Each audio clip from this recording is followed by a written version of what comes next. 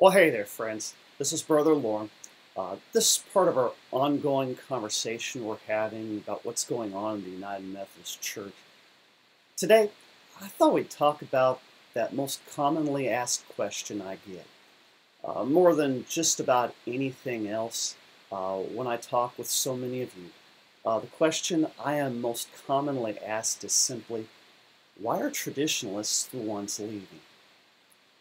I mean, if in fact the 2019 Special Called General Conference affirmed the strongest, most traditional, even most biblical book of discipline we've ever had, and if traditionalists in general agree with what was passed and support it and really want to live by it, then why are traditionalists the ones who are leaving? Because it seems odd that those who are supporting the Book of Discipline and simply want to keep it and abide by it, that they'd be the ones talking about leaving. One would think it would be the progressives. So why aren't the progressives the ones leaving? Why isn't it the group of people that disagree with the Book of Discipline, don't like what it says, and really would like to change it and don't want to live by it? Why aren't they the ones leaving? Why is it traditionalists they're even thinking about leaving the United Methodist Church? It's the question I get asked all the time these days. And it's a good question. And it's an important one.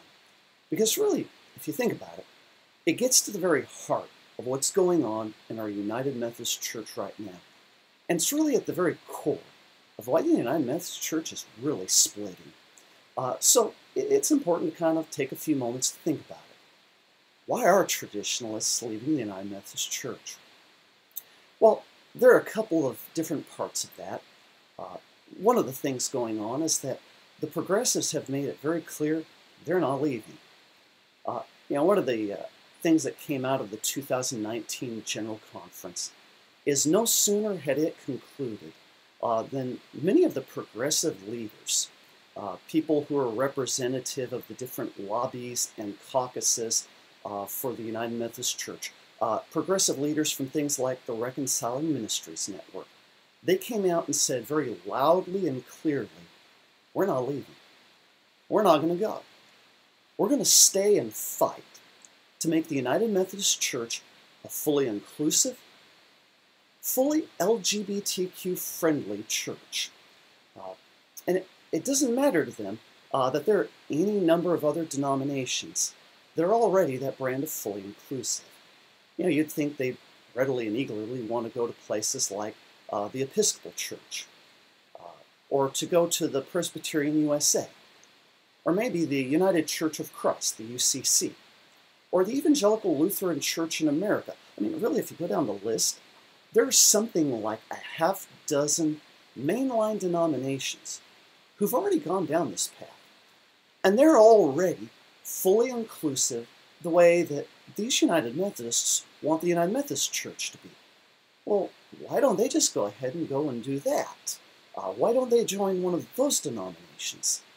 But they've told us very clearly they're not interested in that. They're not going to go to one of those denominations. They're going to stay and fight to make the United Methodist Church fully LGBTQ inclusive as they envision it. And why? Well, what they tell us is it's a matter of justice. Now I'm going to take them at their word for that because it's what they say. But I want you to hear what that means. What they mean by that is it's a matter of right. It's a matter of absolute right versus wrong. Now, my progressive friends don't have many absolutes, I've found. They're very subjective on any number of things. Truth is so often contextual, I think is the word they like for it. But this is one of those places where they believe in absolute truth. This is absolute right versus wrong. They believe that it's not just a matter that there is a denomination or church that's fully inclusive into which all gay, lesbian, transgender, and other such can go to and be fully accepted and approved. But rather, they want every denomination, every church.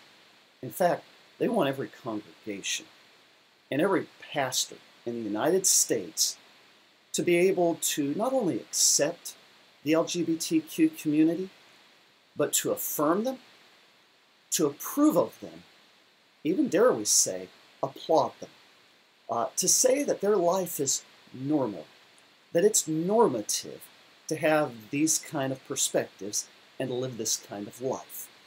They want every church, every congregation, every pastor to be fully inclusive in that way. And they're not going to stop at anything short of that. And so they want the United Methodist Church to be that kind of church. And they've made it very clear they're not going. They're not going to leave. They're going to stay and fight no matter how long it takes, no matter what the cost, no matter what has to be done to do it. They are fully committed to that. So that's important. That's one of the things.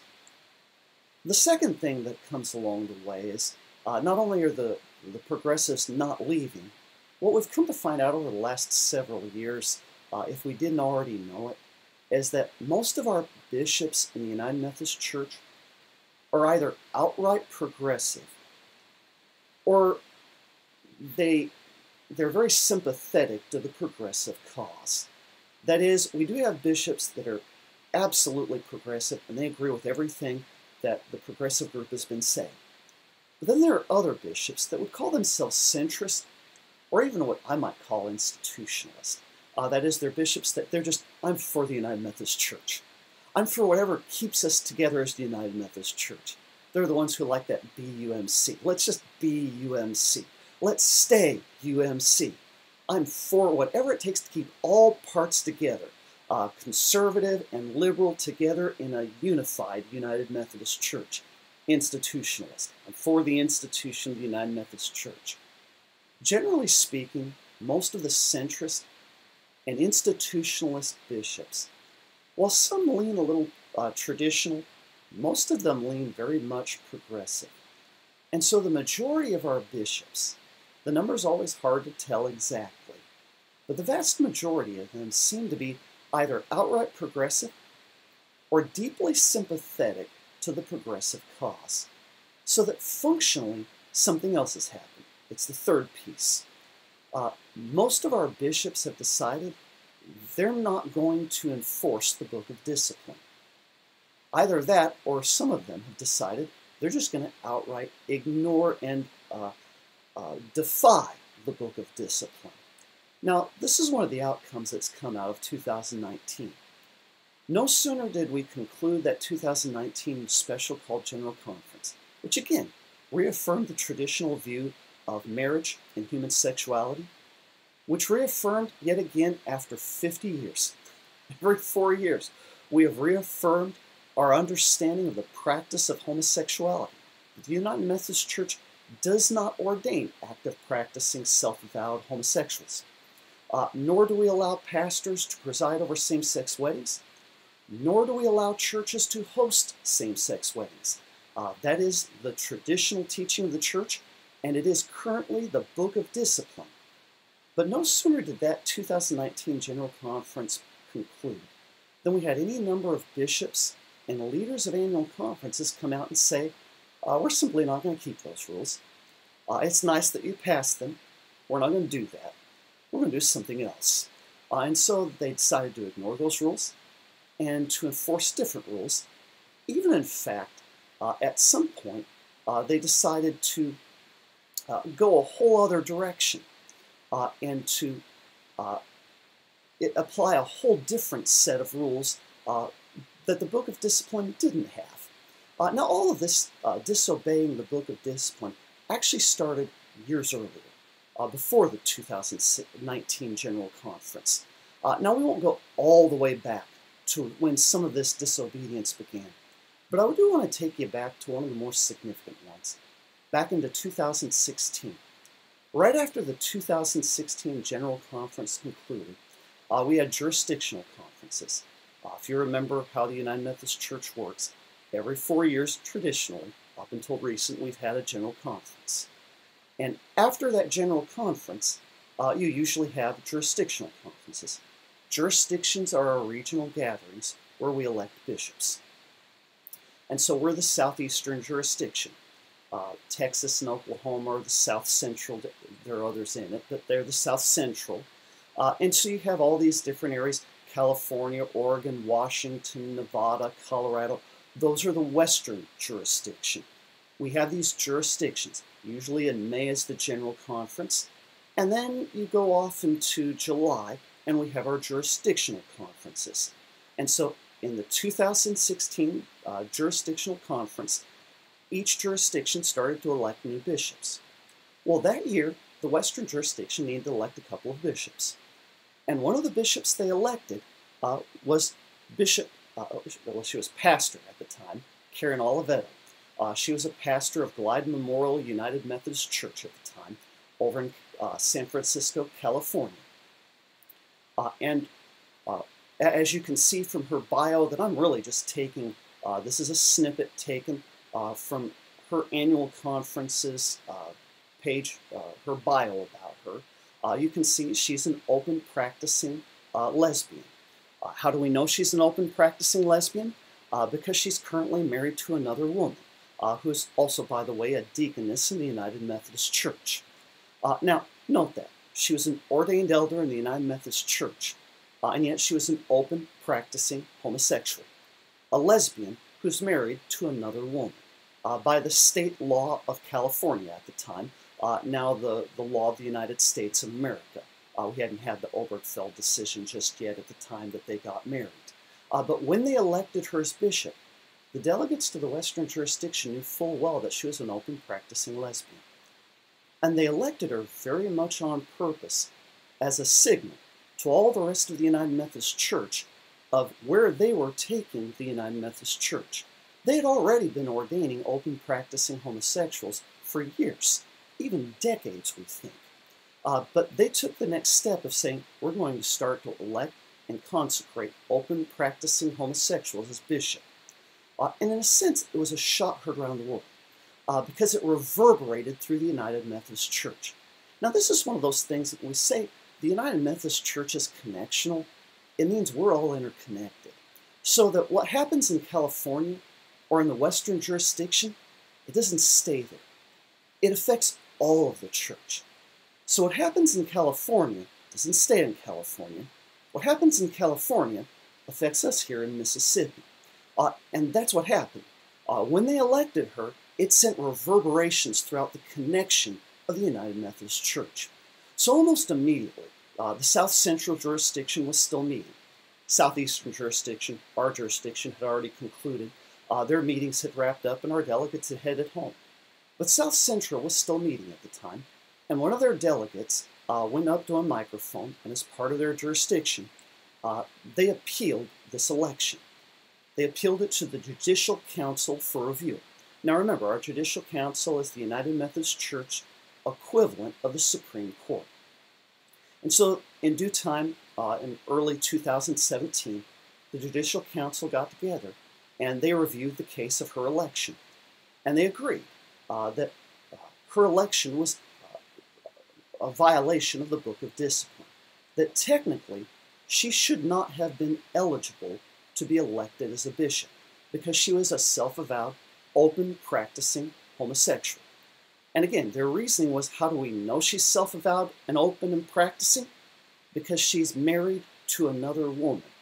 And if a woman is married to another woman by the laws of the United States, you are self-avowed and open and practicing. And so technically, she shouldn't have been an ordained elder, and she should not have been eligible to be elected as bishop. However, they also said they do not have the power and authority as a judicial council to immediately remove her from office. They can rule what's law by the church, that it doesn't fit with church teaching and law.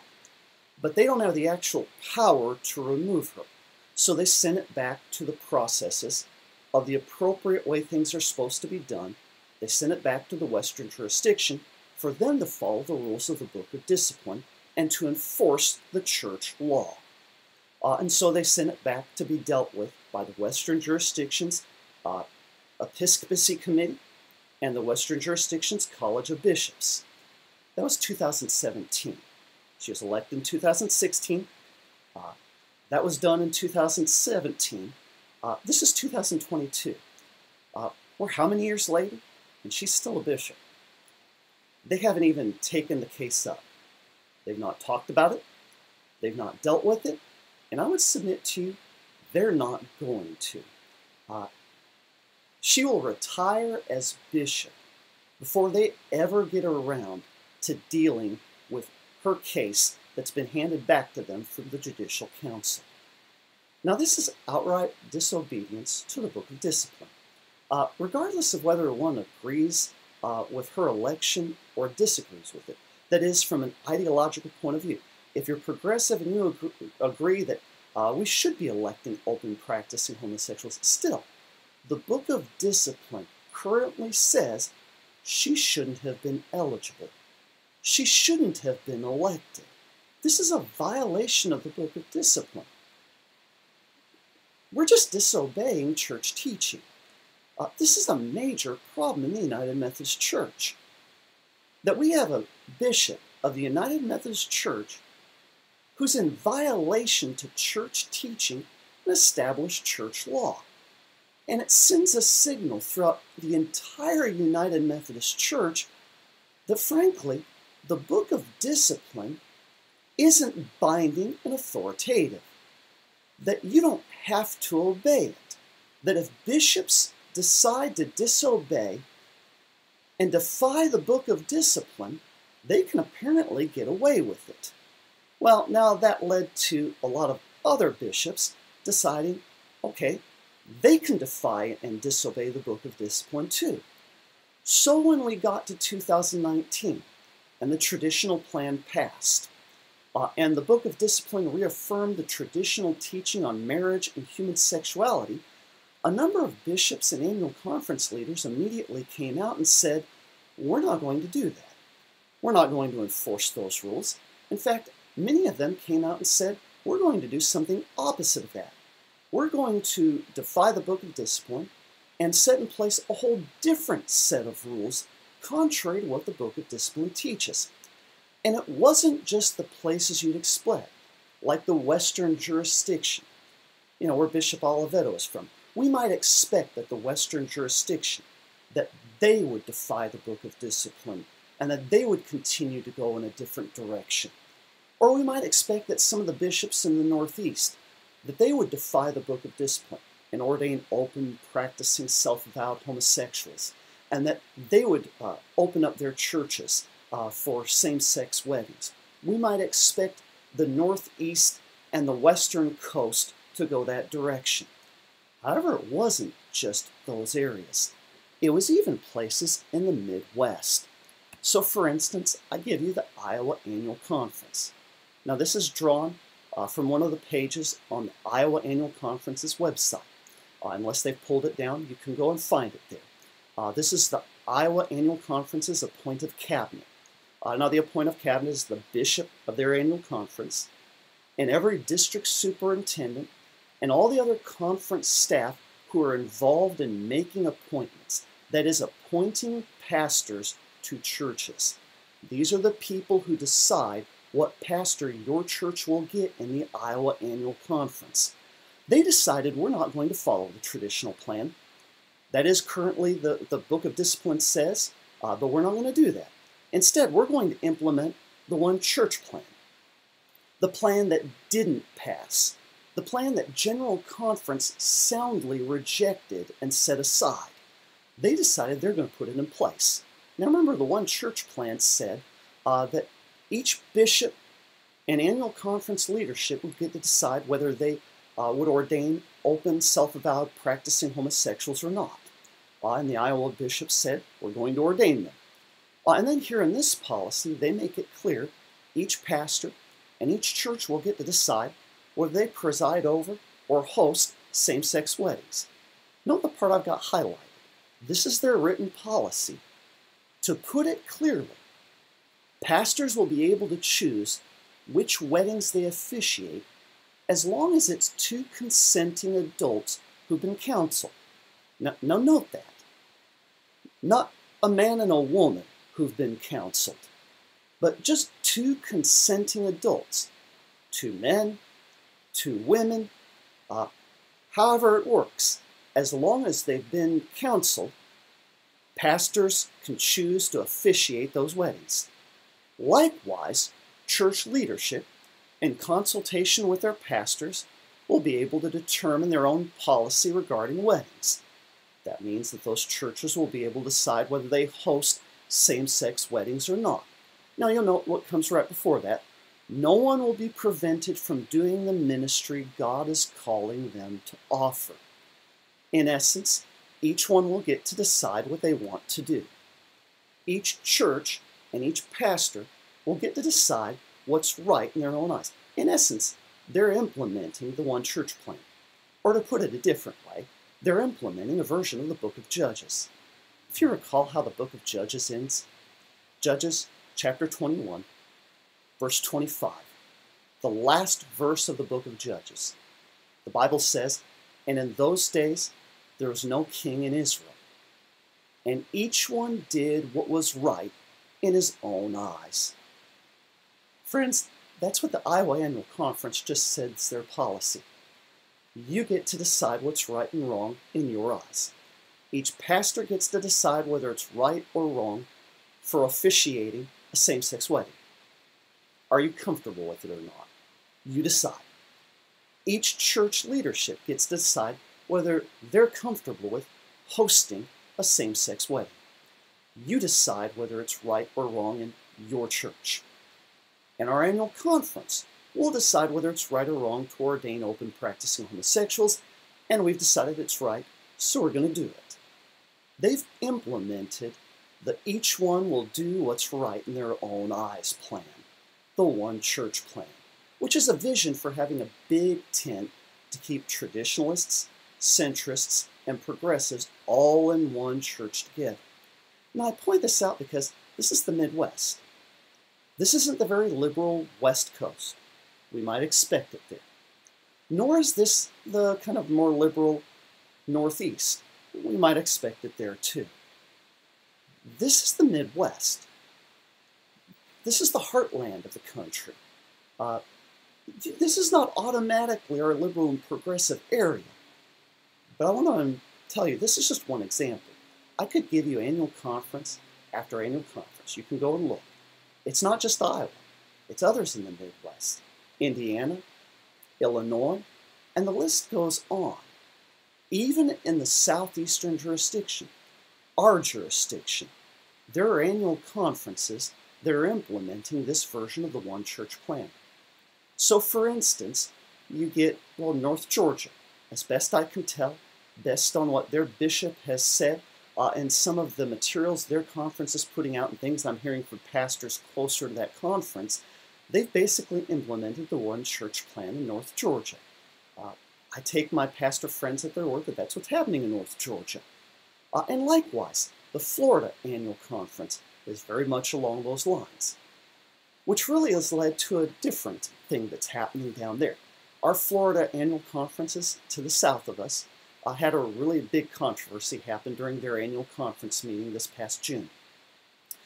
During their clergy session, that's the clergy-only meeting where clergy do things like deciding who's going to get ordained this year and who's not.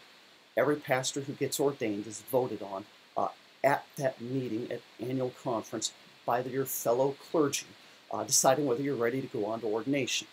As part of that, one of the steps to ordination, really your last big step, is to get commissioned as a provisional elder or deacon.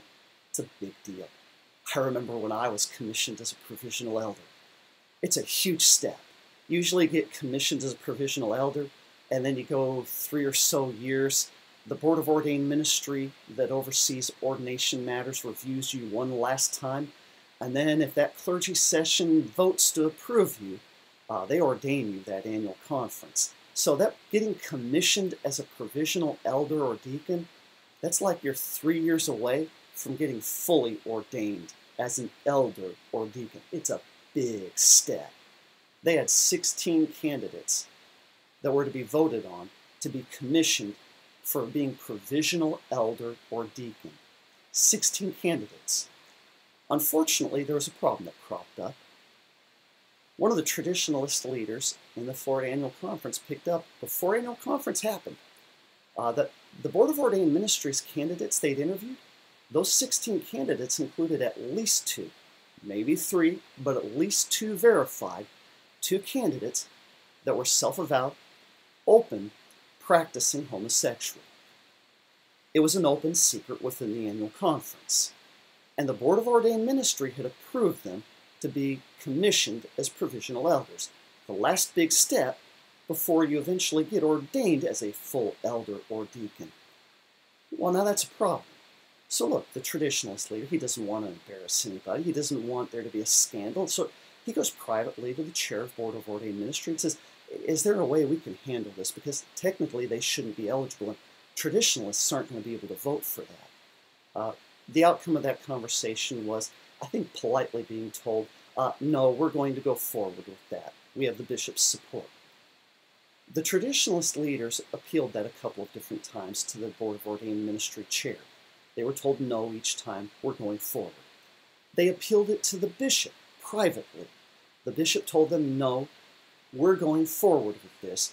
They're properly before the annual conference. They're going to get voted on. When they got to the clergy meeting at annual conference, the traditionalist leaders got up and they said, we asked to vote for each of these candidates individually. Now understand, in many annual conferences, like Florida, so also it's our custom in Mississippi, we usually do block voting on our candidates like this. They all come as one big group, and you vote them all up or you vote them all down. It's kind of a nervous thing when you're a candidate. You hope they vote us up. Usually it's unanimous, they vote everybody up. Well, in this case, it wasn't unanimous. The traditionalist leaders said, we've got a problem brewing. Can we vote for them individually so that the 14 candidates that are eligible to be commissioned, we can elect them and put them in to be commissioned as provisional elder or deacon, and then these two will unfortunately have to turn down. The bishop said no. We vote for them as a group, or we don't vote for them as all. That's the rule. And he refused to bid on it. Now understand, it's not an official rule. It's just a custom. The bishop could have done the thing of voting for them individually. It would have saved a lot of problems. But the bishop chose not to do so. And as a result, they had to vote for them as a block group. And in the end, it didn't happen. You needed 75%, 3/4 of all the voting delegates of the pastors present to elect them to be commissioned as provisional elder or deacon. You needed 75%. The first time they voted, they only got 70%. A few traditionalists left early to go to lunch, so they voted again. Politics. That time they only got 72%. They never got the 75%. 28% of the delegates voted no. Because in good conscience, there were two of the delegates that were really in violation of the Book of Discipline. You can't in good conscience vote for someone who shouldn't be voted to be ordained an elder. And they shouldn't be commissioned to be an elder or deacon. This is a problem. So they voted no based on their conscience and based on what the Book of Discipline says, by the way. It's in contradiction to the Book of Discipline for them to be commissioned. Well, now that made the bishop upset, and he said some things that were rather unfortunate, I think. And look, I don't want to speak ill of the bishop. I'm sure he meant well. He felt sincerely that it was a scandal in his mind that 14 candidates who could have been commissioned didn't get commissioned because of two. And there were those that thought that mean and spiteful. How would you hold back 14 eligible candidates just because you don't think two should have been eligible? But really, I take the other side of that argument. I want to ask, why are we pushing to get two candidates through using the weight of 14 who should be elected to get through the two who shouldn't have been? And not the real problem. The bishop had worked with Board of Ordained Ministry to set this up. He created this conflict. He knowingly orchestrated this controversy. He knew that there were two candidates who shouldn't have been eligible, that were in violation of the Book of Discipline. But he pushed them forward anyway because he wanted to push them through. He wanted to create a fully inclusive United Methodist Church. Now that's Florida. That's our southeastern jurisdiction. That's a bishop in an annual conference right near Mississippi. No offense, that could be our bishop the next time around. He's eligible to be relocated, I hear. So January 1st, we could have the old Florida bishop as our new Mississippi bishop. Will he push to do that here? You start to see the problem. We have this growing trend of disobeying the book of discipline. In fact, one of our United Methodist bishops has been honest enough to point that out. Bishop Scott Jones. He is currently the bishop of the Texas Annual Conference. That's the Houston area of Texas. Texas has like 5 annual conferences. The state is so big. But Bishop Scott Jones, who's actually a centrist bishop by and large, but he leans strongly traditional in the sense that he enforces the book of discipline in his conference.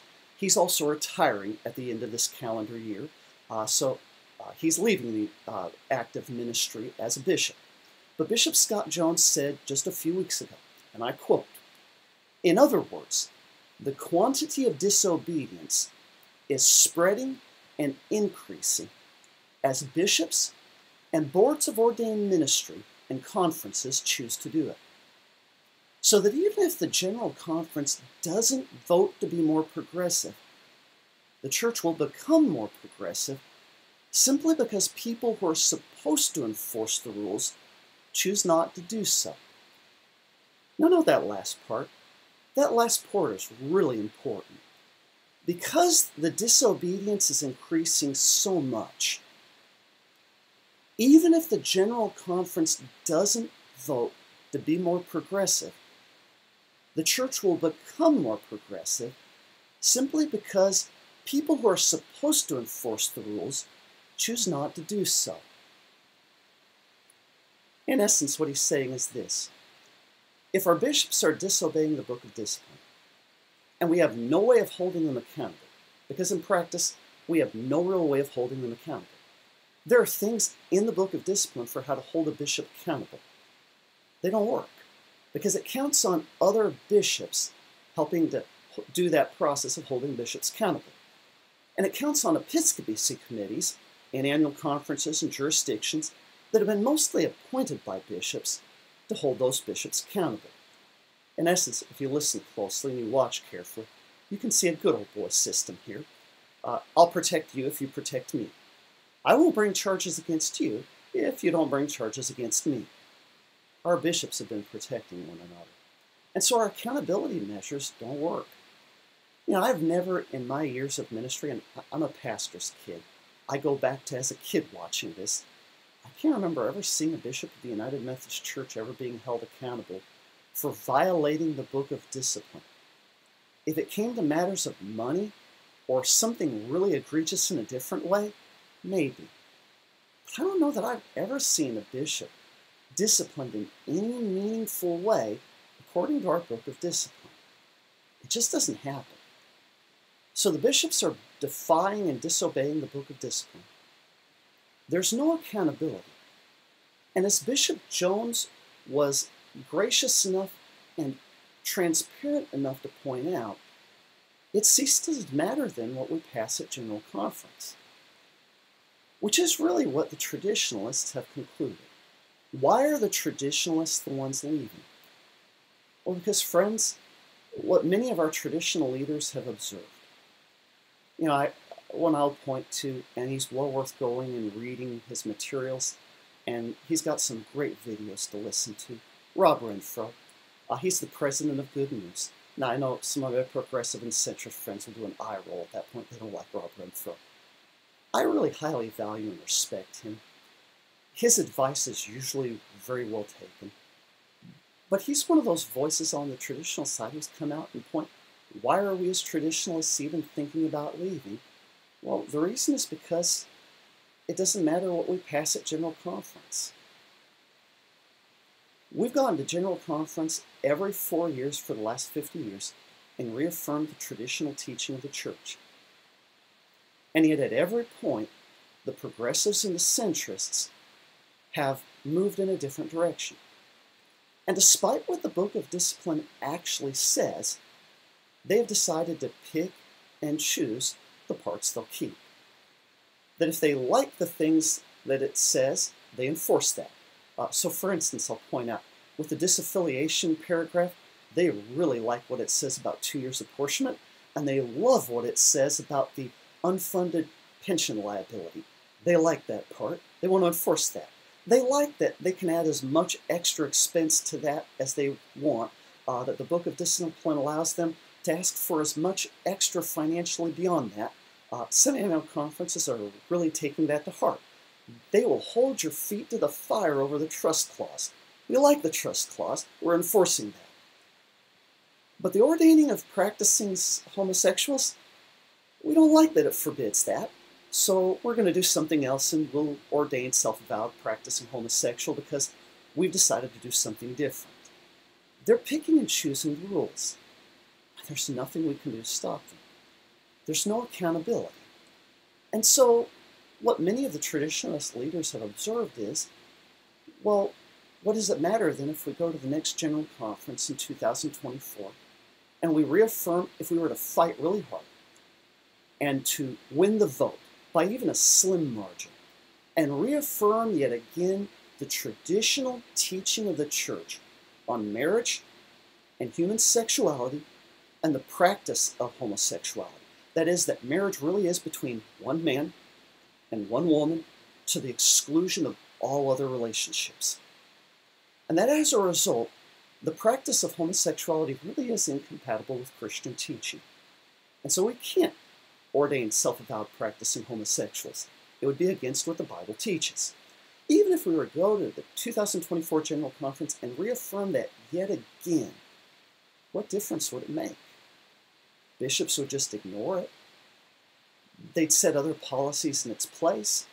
They would either put in place a one-church plan where each church and each pastor get to decide what's right in their own eyes, or they would just make their annual conference a fully inclusive, LGBTQ-friendly conference. And there's nothing we can do to stop them. It's really ceased to matter what the Book of Discipline says. We can put the rules in print, but what good does it do to pass rules and legislation, even matters of accountability, if nobody follows the rules, or if they're selectively enforced based on what bishops feel like enforcing? That's a problem, isn't it? What do you do? So what many traditionalist leaders, and truthfully many traditionalist pastors and congregations are concluding is, it's not worth the fight. Why fight that fight? In essence, in a way, we won the battle, but we lost the war. Now I want you to hear that. We went to every general conference for the last 50 years, and we won the battle. But in the overall, we've lost the war. The war to keep the United Methodist Church traditional, and even, dare I say, biblical, has been lost. We lost that fight. Every observable fact is telling us that. It's sad, it's unfortunate, but that's clearly the direction the United Methodist Church is going. The question is simply, how long will it take to get there? Right now, what our centrist and progressive leaders are painting is that we're going to be a big church, a big tent, that every group will be welcome, every perspective will be honored, that there's going to be room for traditionalists and centrists and progressives. And it's going to be like the one church plan. You'll get to decide what's right for your church, your congregation, for you as a pastor. And there'll be room for all of us within this big tent of the United Methodist Church. That's the promise. And they promise there'll always be room for you. So what's the rush? Why leave? Now, that would be a valid thing to consider, I guess, if it weren't for a couple things. On the one hand, from a traditionalist point of view, truth isn't contextual. Truth isn't subjective. If the Bible says something is right, then it's eternally and absolutely right. If the Bible says something is wrong, well, then it's eternally and absolutely wrong. There's never an instance in which it becomes right. So how can you live in a denomination where this group says it's right and that group says it's wrong, and if I go to this church they're going to do these things, but if I go to that church, they're not going to do these things. That doesn't make any sense. But even more, the deeper problem it creates is, how long will that last? I mean, for right now, there's a big tent. And all perspectives will have room and be honored. There'll be room for you, they promise. But how long does that promise hold? You know, as more traditionalists leave, the votes at General Conference diminish. You know, at the 2019 General Conference, the traditional plan passed by a mere 54 votes. Let me repeat that. That's not 54%. That's 54 total votes. That was the majority. That was the margin of difference.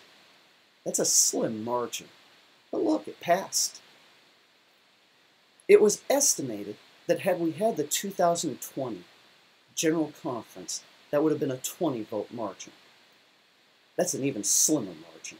Now, that's accounting for usually there are 30 or 40 delegates from Africa who have visa problems getting into the United States. That's every time. That was accounted for in the formula. It was estimated that there'd be a slim 20-vote margin. Hey, that would have been enough to carry the day. Friends, I don't think we have those 20 votes. I keep watching, and I can't keep the strict count, but I see traditionalist leader and traditionalist congregation after congregation and pastor leaving, some of whom include delegates to General Conference. How many delegates to General Conference have already disaffiliated from the United Methodist Church? I suspect it's been more than 20. That means there's a very real possibility that we could get to the 2024 General Conference. Not only does it not reaffirm the traditional teaching of the church, but it actually changes our definition of marriage.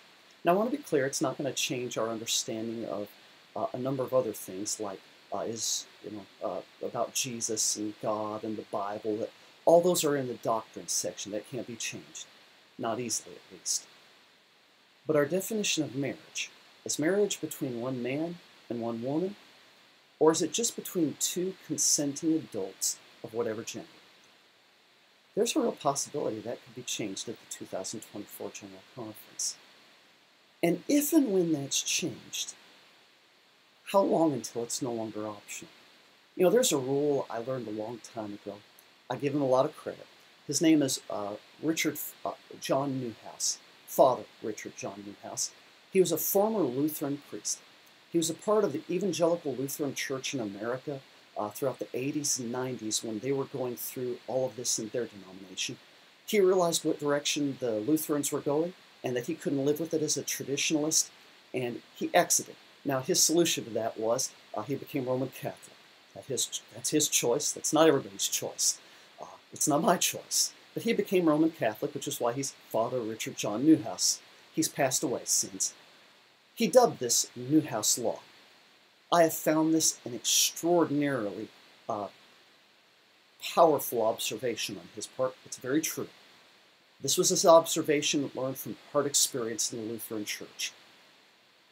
Wherever orthodoxy is optional, orthodoxy will sooner or later be proscribed. Now, that's an old-fashioned, highly literary way of saying prohibited. Proscribed is a word for prohibited, forbidden, even outlawed. So hear it again.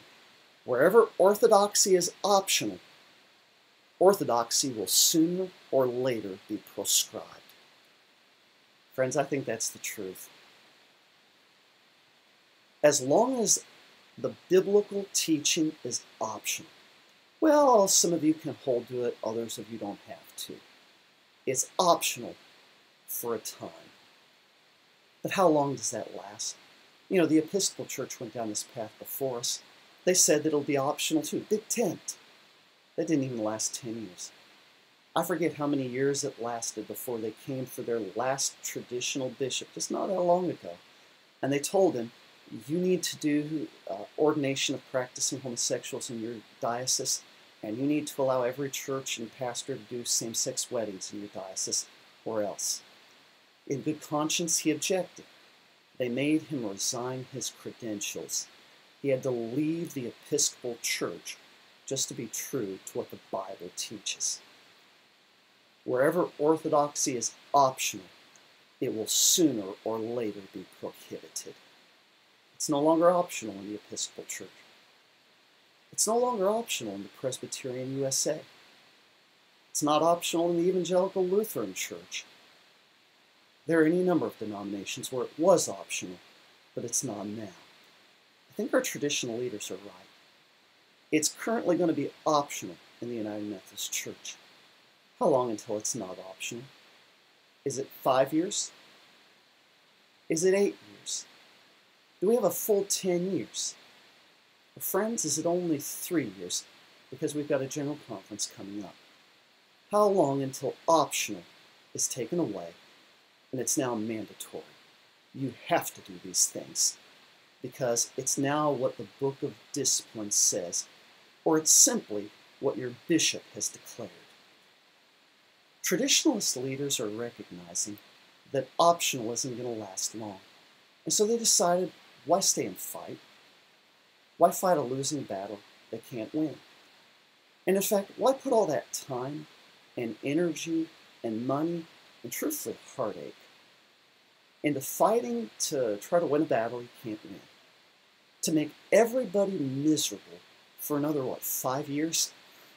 Only to arrive at the same outcome and conclusion we were already headed to. Why not leave and take your time and talents, your energy and your resources, and go start something new? And so that's what they've decided to do. That's what the Global Methodist Church is that they're starting. That was the Traditionalist denomination that was envisioned as part of the protocol, which, by the way, will probably never pass. Every group except the Traditionalists has withdrawn their support for the protocol. Even Bishop Scott Jones has said the protocol is dead. It's not going to pass. There's no hope for it at this point. There are people saying there's hope, but I don't see any hope of it passing for a variety of reasons. But the traditional church that was supposed to come out of that was to be named later. It launched May 1st. It's the Global Methodist Church. The majority of those traditionalist leaders and many of the traditional congregations and pastors that are leaving the United Methodist Church, that's what they're leaving to do. Why are they leaving? They're taking their time and their energy, their resources and their talents to go and establish something new, where you don't have to fight over whether we keep what the Bible says, whether what the Bible says is true or not. We simply all agree it's true. And we go and be what the United Methodist Church always promised it would be, what the Book of Discipline says we should be, to in essence go be faithful United Methodists in a different denomination, and to pursue where God is leading us and to be faithful there, to start something new, and invest our resources in that, and to build something for the kingdom there. And so if the continuing United Methodist Church wants to become more progressive and to try to reach people that way, well, bless them. Maybe they'll succeed in that. I'm skeptical about that, but maybe they will. But the traditionalists that are leaving are going, they're leaving to start something new, to be able to be faithful to the Bible, to be able to live out their convictions and their conscience, and to be able to reach people for Jesus by how we understand the Bible. That's why traditionalists are leaving. That's not an easy thing to accept. I'm going to tell you, I'm a second-generation United Methodist pastor. It breaks my heart this is where the United Methodist Church is. I can't tell you how many sleepless nights I've had. I grieve over this, that our United Methodist Church is breaking apart. And friends, there are no winners. There are only losers. This isn't how it should have been. I prayed so hard for the protocol. I hoped so deeply that it would pass, that there would be an amicable way, of a gracious, kindly, dare I say Christian way, of separating the United Methodist Church. Almost like Paul and Barnabas in Acts chapter 15. They disagreed over how to go about ministry, and in the end, Paul went his way, and Barnabas went the other way, and they blessed each other to go. I wish that had happened. Oh, I wished it had. This isn't a good witness to anyone what's going on right now. And regardless of what our individual congregation decides. There are no winners in the United Methodist Church. I grieve over what's happening. But I also know the choice before every traditionalist church and every traditionalist pastor is, what does the Bible say? And what do we believe? And what do we need to do? What do we need to do to be faithful to Jesus? That's the choice that lies before us. This is why the United Methodist Church is breaking apart. This is why the traditionalists are the ones who are leaving. May we each prayerfully discern where God is leading us. Well, anyway, I hope you found this helpful. If you have, I encourage you, as always, hit the like button down below. It helps make this more visible. If you found it very helpful, I invite you to share it with a friend. If you've got questions or comments, I would invite you to leave those in the comments section down below. You're not leaving questions or comments much these days, but if you have them, I'll do my best to get back to you with them. If you disagree with something I've said, I'd encourage you to put that there as well. I'm open to good-hearted disagreement about these things. We have room for having that conversation. Until next time, I hope that you have a wonderful day, and God bless you.